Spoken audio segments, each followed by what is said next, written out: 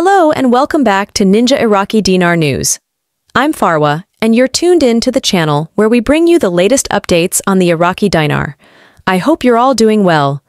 Today, we've got some exciting news to share, so let's dive right in. Today, on Tuesday, the currency exchange in the Iraqi capital, Baghdad, has recorded significant gains for the Iraqi dinar against the dollar. The monetary authorities and the Iraqi government have been actively implementing measures to combat the parallel market and pursue currency speculators.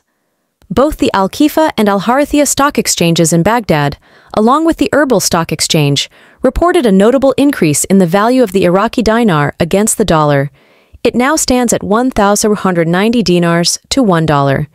This marks the best value the dinar has reached in more than 8 months. However, it's important to note that this value is still below the official rate set by the Central Bank of Iraq, which is 1,320 dinars per dollar. Experts are optimistic about the future, suggesting that the exchange rate of the dinar will continue to rise against the dollar. One key factor is the recent agreement between the Iraqi Central Bank and the U.S. Federal Reserve for the gradual transfer of operations, enhancing the balance of the dollar in the accounts of several Iraqi banks.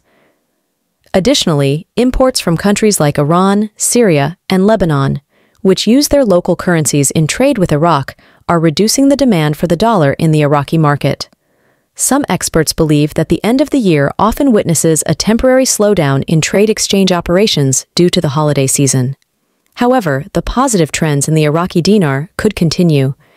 Economic expert Abdulrahman Al-Sheikhli suggests that the exchange rate may gradually rise to 1,550 dinars to $1 in the coming period, thanks to the intervention measures currently available to Iraq.